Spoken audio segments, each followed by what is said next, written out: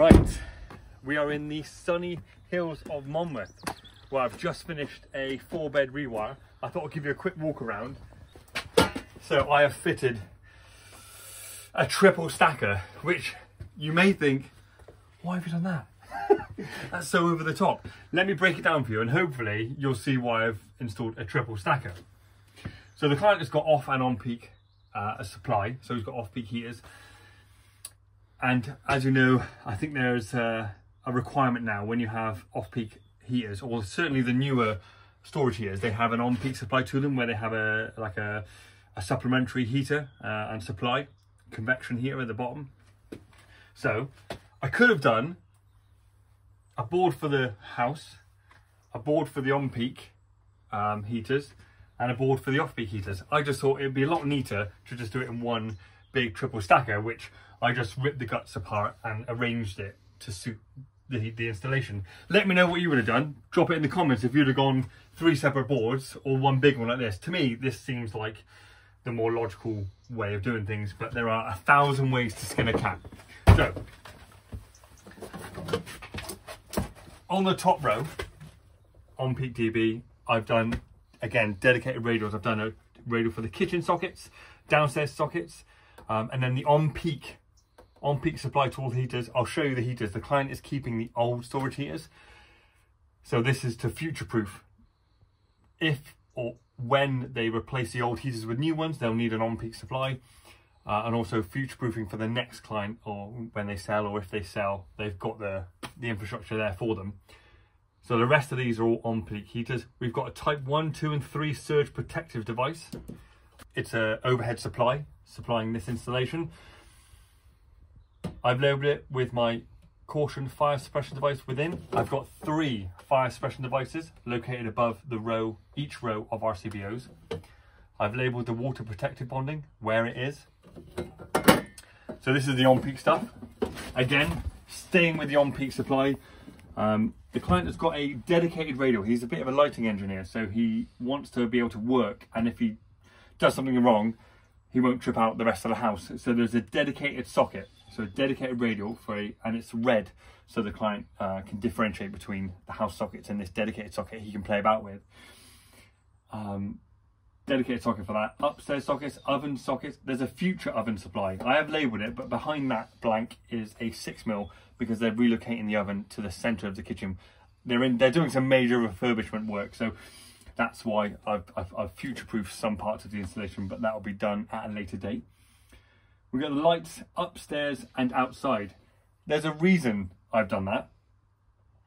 The reason being that, well, there's 2 reasons. One reason being that if there's a problem with the downstairs lights, to get to the house to the fuse board, this is in the garage by the way, at least the outside lights will come on so they can see themselves around the perimeter of the house before getting to the garage. And the second reason is there's a lot less points on the upstairs circuit than there are on the downstairs. The downstairs there's something like 30 odd points with the downlights and stuff, so with the upstairs I think there's only about 7, so the chances of that tripping is a lot less. So that's why I've put the outside lights on with the upstairs. Let me know in the comments below what you would do. Lights on the ground floor, there's utility sockets, so I've got a dedicated radial for the utility. I'll show you that. Pump and solar, there's a solar switch up in the loft and a little pump for the immersion heater. Solar thermal supply. There's an immersion heater, just a 3 kilowatt immersion heater. Smoke detectors, I've done 3. There's a future solar, so behind there is a 6mm PV supply up into the loft, but it's just isolated and it's not actually connected into the RCBO. It's just there, ready for the client when they get round to it. There's also a dedicated radial for the garage, which we're in now, which also via a fuse connection unit does the lights.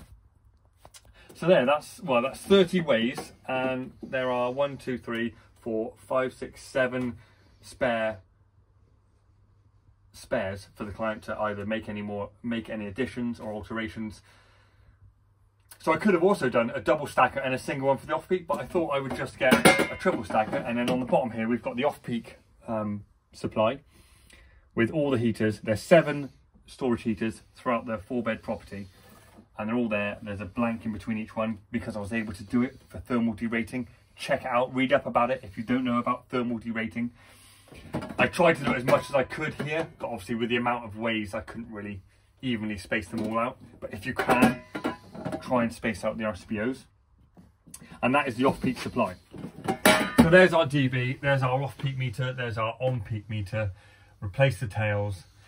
So in the garage, it's all in conduit work. Let me head out the garage and I'll show you. I've done an emergency light. So in case there's a power outage, the clients can come into the garage and this light will kick off. Let's find out which one it's on. I believe it's on this one. So for example, if the power did go on, this emergency light would come on and they can at least see, ascertain what the issue is, if it's a supply problem, if there's a problem somewhere else. I tend to fit them, not on every job, but I do tend to fit them, especially in places underneath the stairs or in garages. It's more appropriate. I wouldn't fit it in someone's hallway or anything like that if it was on show, but somewhere like under the stairs or in a garage, it seems very appropriate, in my opinion. So it's the little things, I think, that go the extra mile, in my opinion. Through here, it's a bit of a spicy ceiling. I don't know if you noticed, it's hence why I've done all conduit surface work. I've got sockets on both sides and a light switch. Let's head on out round. We've got some floodlights, whisker boxes. We've got a couple of outdoor sockets. Another floodlight here. Again, a bit of a spicy ceiling here. So we've done straight surface conduit, and it's two-way, intermediate, and a two-way with that side. But in here, the client has got a dedicated radial just for in here where he's going to have his washing machine, fridge, freezer, with the...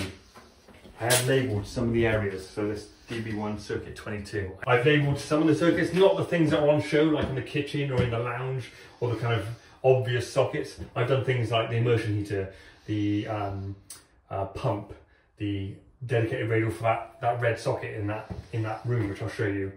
Some of the underfloor heating spurs that are tucked away in the loft. I've labelled them so the client can see and find out if anything trips or needs to isolate them, because I think the client is a bit of a enthusiastic DIY when it comes to electric, so he may have a little tinker. It's concrete floors again on this Rewire, so everything was chased from above, and I have bonded. Don't look too close, I'm not an expert, but I've bonded all the chases as well. We've got two ways here, follow me in. Smokes, one upstairs, landing, hallway, kitchen, and in the garage. It's not a requirement, but I like to. When there's a garage attached to the building, I like to put a smoke in it. If it's detached, I'm not really too fussed, but when it's attached, I feel it's nice or appropriate to fit a smoke in the garage. This wall is being studded out, hence why these cables are surfaced. This is my main run of cables that run from the loft above me down and then straight back to back into the garage. So I've encapsulated them in a bit of trunking. It looks a bit neater, even though the client is going to be insulating and boarding this wall. Red socket that I was telling you about, so the client can mess about, and he does a lot of lighting stuff, so he will be messing around with lights, and if he trips it, he doesn't want to trip the whole house. So there's his red socket, so he can mess about with that.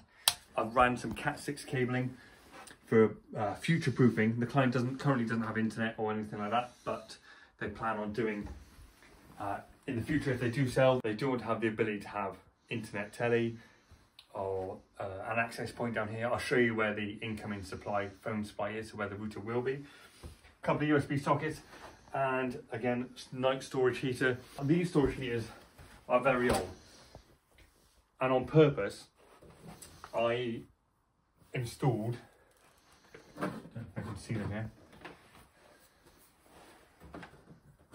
There it is. So on purpose, I don't know if you can see that, I installed these blue click flow plugs. They're 20 amps rated, but I did that on purpose. I didn't want to go into these. It's highly likely that these old storage heaters contain asbestos. So I didn't want to go messing about with them and rewiring them. So I cut off the flexes to each of them, and I installed those 20 amp click flow plugs so that the client can remove them, dispose of them, or someone else can do that, or when they get new ones they can plug them in and wire them in directly. But I didn't want to mess about with them. I didn't want to touch them because they're full of asbestos, some of the older ones. A few spotlights, heat detector, future extractor fan supply, new cooker supply. There's a future oven supply here, which is ran in the zone by this light switch. Always keep it in the zones. So there's the light switch supplies there, and there's the 6mm on the left, but it's within the zone of that light switch. Carries on down, chase into the floor, and there's a loop of 6mm there for the client when they relocate the oven. I'll take you upstairs. Bit more awkward upstairs. We had the eaves to run in the full length of the house, but that actually didn't make it as easy as I thought it was going to be. It was actually quite challenging getting the cables from the eaves inwards, but got it done. Here's our incoming phone supply. And I've done that Cat 6 that you saw in the lounge. The other end of it is here, so when they get a little router, plug it in, plug the phone into the router, Cat 6 from here down to the telly or whatever, or an access point. I cut in I'll post some pictures, but I cut in a access to the eaves so we can run our cabling. All the patches have been filled in, as you can see, all our patches filled back in for running our cables up from the stud walls. Another storage heater coming in here. We've got light switch and light in this cupboard with the immersion heater supply, a dedicated 20 amp radial immersion heater supply. We've got a pump circuit on the immersion here, and there's also this thermal solar that they're going to wire in at some point in the future, but these are all dedicated radials from the board. So this rewire has taken me 8 days. I was here for 5 days. On 4 of those days there was 3.5 of us, and then this second week now I've been here for 3 days.